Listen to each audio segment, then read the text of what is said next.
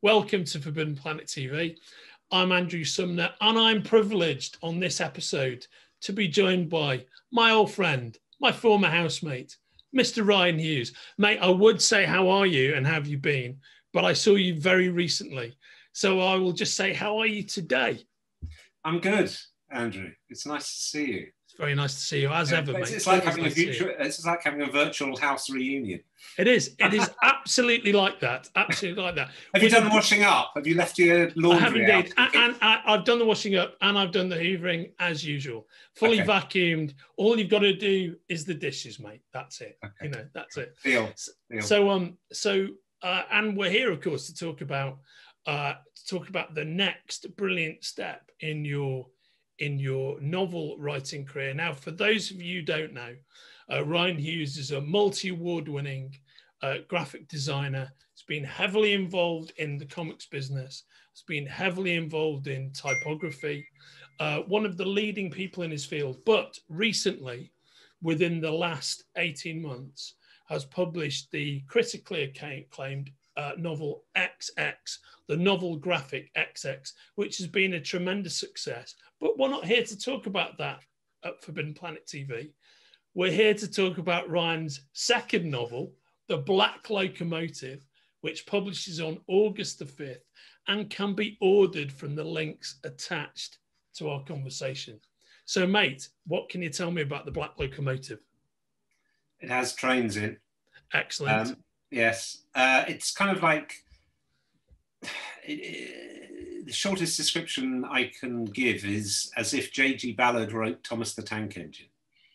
That is not only a short description, it is also a brilliant and supremely evocative one. So can you give me a flavour of the narrative? It's very much simpler sort of structure than XX, much more linear narrative, much shorter book. In some ways, it's a more mainstream book. I thought after the philosophical digressions of XX, maybe I should try something more straightforwardly commercial.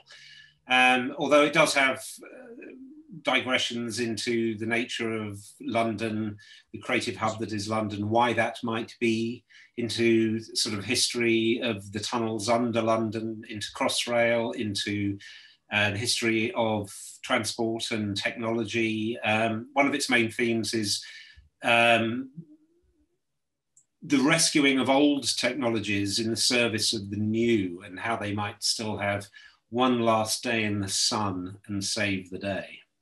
Yeah. Now that knowing you as I do, that sounds to me like the ideal construct, the perfect construct from the brain of Rian Hughes, and I can see a number of your influences it being remixed in a freewheeling manner to come up with that content. I take it that, as with XX, the novel also has a tremendous amount of design input from yourself. You know, it does. I designed, as with XX, I wrote it as I designed it in InDesign. So I was typing away in the font in which it finally appears in the published version. So the look of it very much was to the forefront. It wasn't written in double-spaced courier in Word and then as a completely second process imported into a design program and laid out. It was designed and written in tandem. This is, as I say, it is slightly more straightforward. So there's a bit less of the typographic shenanigans than in XX, but it is there. And there is diagrams, a bit of photography, photographs that I took, various experiments with different fonts for different POVs, and so on and so forth. So it does have a lot of those sort of graphic elements that XX had, probably just not so much to the fore. And that you are very well known for, of course, because you've built your career around, you've had quite an unusual influence over a wide variety of classic American comic books. And what I mean by that is there is a ton of comic books that you have created the logo for. In fact, you've published an entire book that covers that aspect of your work, Logo A Go-Go, which you can also order from the links attached to this conversation. Yeah, indeed. In fact, the background that's behind you is the Forbidden Planet logo, which was one of my early logo designs, which I'm very pleased to see Forbidden Planet still use. And one thing, it's right here, mate. It's right absolutely, here. absolutely.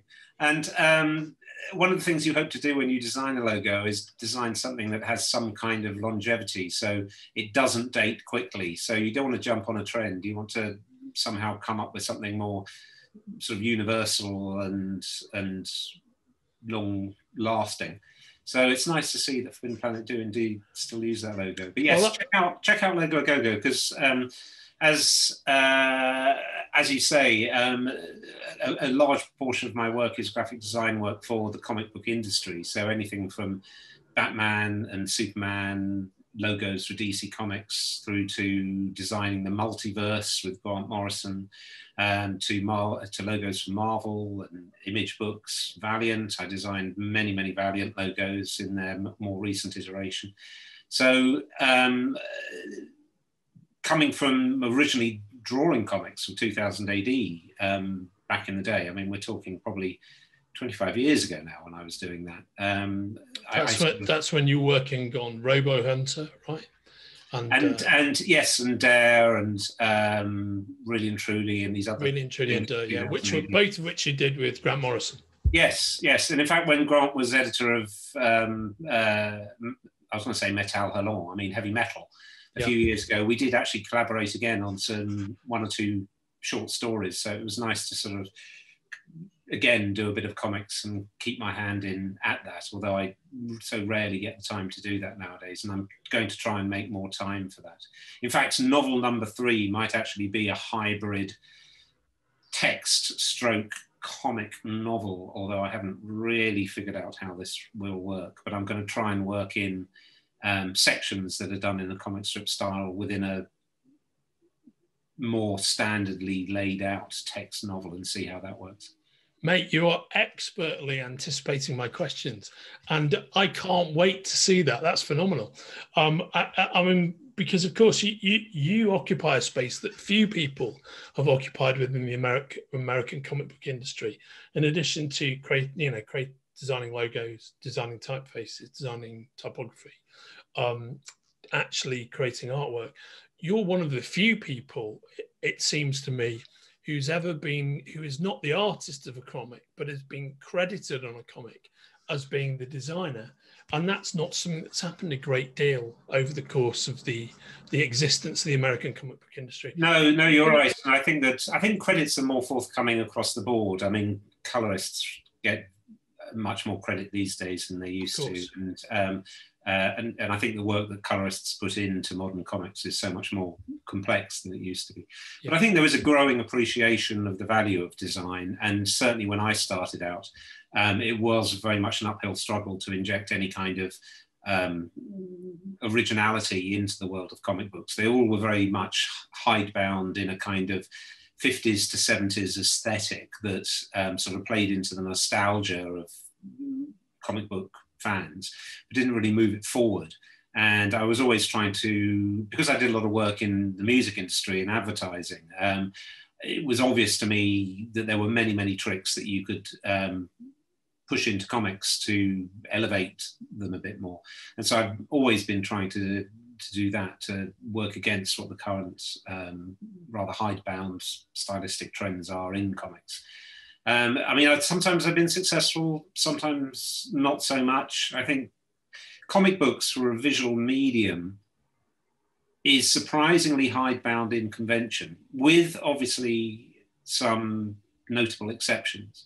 But sort of mainstream comics, particularly Marvel comics, look very much like they did 20, 30 years ago, and maybe even worse, to be honest. And I think this is it's a lost opportunity to present the material in the best way it possibly can be presented. I mean, DC have always had a much better handle on design, and with Richard Brunning and Mark Chiarello at the helm, had people who were very much pushing for design quality. And now Steve Cook, our mutual friend Steve Cook, the great Steve Cook. Yeah. Yes, I mean, he is now sort of steering the boat from a design point of view there with the other guys who have been there so Amy Brockway and Curtis King and all the other great guys there who sort of know what they're doing. So, and also Image Comics, I think some of the more interesting design is coming out of Image, which, you know, back in the day used to be the kind of mainstream superhero knockoff publisher, and it's sort of quite surprising to see how they've reinvented themselves and such. Oh, I think they've truly evolved, and I think Eric Stevenson and the team that just do such an amazing job about championing creativity, which of course, you know, if you get it right, is what sits at the heart of the comic book medium. When comic books work, it's because you've got that creative alchemy going on. And I think to see them doing that is great. And I think those guys are a perfect fit for you, mate. I know you take your work very seriously. And I think what I've always loved about talking to you about these things is that you're extremely considered about what you do. And on that note, I take it that one of the great things, one of the real treats about XX is it existed as the great big bison killing, massively paged novel that it actually was, but also existed in a couple of different dimensions, also musically, from a collector standpoint. And I know that you're doing some of the same things with the Black Locomotive. What can you tell me? What can you share with me at this juncture? Yeah, well, I mean, in XX, there's a signal from space in XX that's central to the plot, and it gets leaked onto the internet at an early stage in the novel, and people start manipulating it and turning it into art and music and trying to decipher it. And one of the things I did was write a pretentious music journalist review of this fictitious album called Citizen Void by Celestial Mechanic. And then I then asked DJ Food and Rian Hughes, my sister, to actually create this album. So I'm sure we can link to that as well. It's recently been, originally in the book, there was a QR code. So when you got to the music review, you could point your phone at the QR code. That would take you to a Bandcamp page, and then you could listen to the album while you read the book.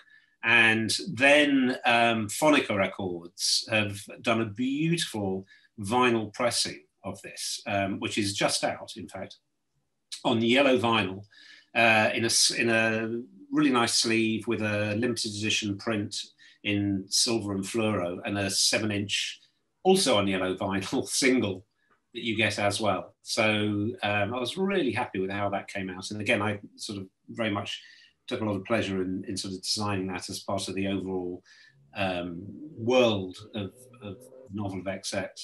But for Black Locomotive, we've done something quite different. We have done a song, and there are sort of extra, you know, there's material that extends out from the book, should you be interested in finding it.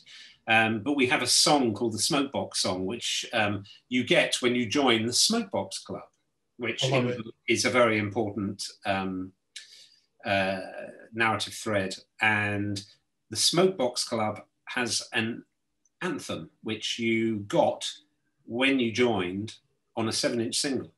So when you get to that part in the book where you see the reference to the single, you again point your camera at the QR code, and you can listen to this sort of slice of cheese from the 1970s that's even got fake static crackles on to make it sound like you've just dug something out of the loft, some old single, and put it on. Well, that is absolutely wonderful.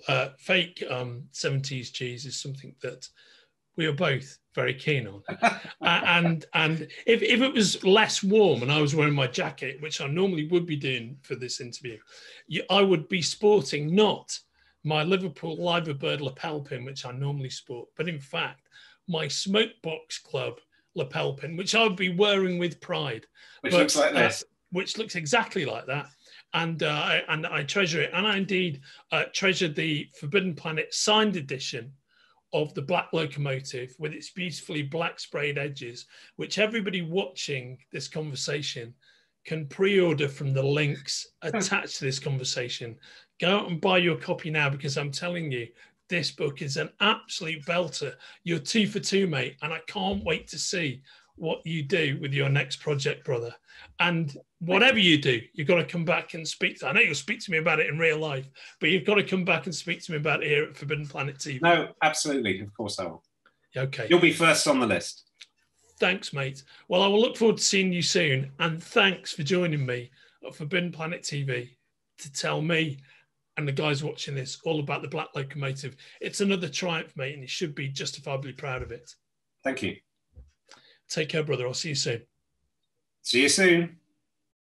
If you're enjoying watching Forbidden Planet TV and you're enjoying watching us talk to the world's most interesting and accomplished filmmakers, authors, artists, musicians, creators, subscribe right here.